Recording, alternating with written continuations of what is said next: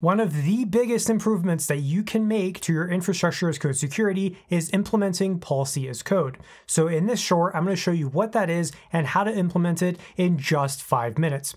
Let's get started. There are a few options to do this, but for this particular video, and just to keep it as simple as possible, I'm going to use OPA, or the Open Policy Agent, which is open source software. Here's some Terraform code that tries to create a public S3 bucket, which is exactly what we want to catch and prevent from ever getting deployed in our environments. Now here's the OPA policy that will catch this issue. Here we set a deny if the block public ACLs is set to false. So watch what happens when we run OPA against our plan, by first generating a plan, then converting that plan to JSON, and finally running OPA against it. And the great thing about this approach is you can start very small and then you can start adding more advanced policies after a few months of trial and error. And if you want a full video that demos how to do this, check out my profile and look for 5 IAC security issues that you need to fix. And so that's why I say that this is